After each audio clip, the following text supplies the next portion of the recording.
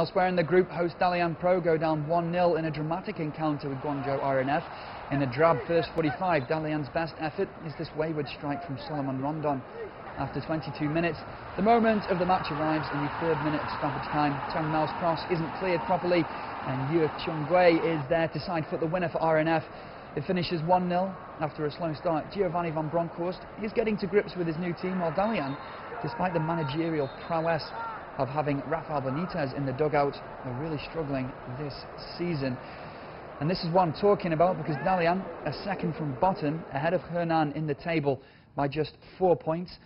With the win, Guangzhou R&F are up to 6th, despite the goal difference of -12. Shandong stay 3rd after a win over Shenzhen, while Shanghai Shenhua still have a chance of making it to the 2nd stage to fight for the title after a draw with Jiangsu. No stopping Evergrande, who are 11 clear at the top.